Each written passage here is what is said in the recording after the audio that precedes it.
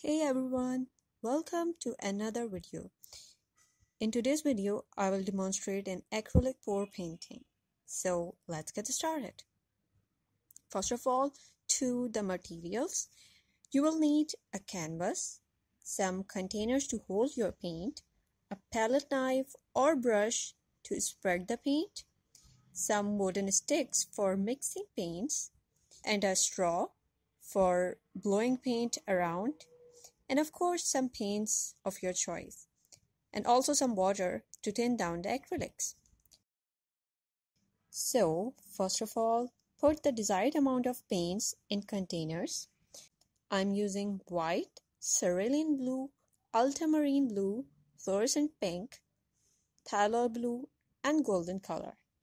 Add some water and mix thoroughly until paint and water become one and there are no lumps left. Repeat the process with all the colors. Now on to pouring it on canvas.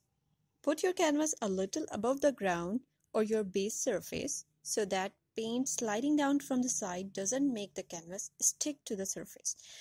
I use spare paint bottles for this purpose. You can also use cups or push pins for that.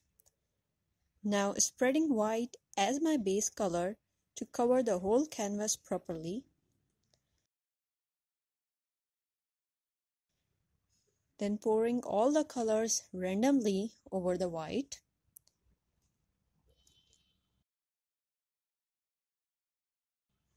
Now is the fun part, that is blowing paint around with a straw.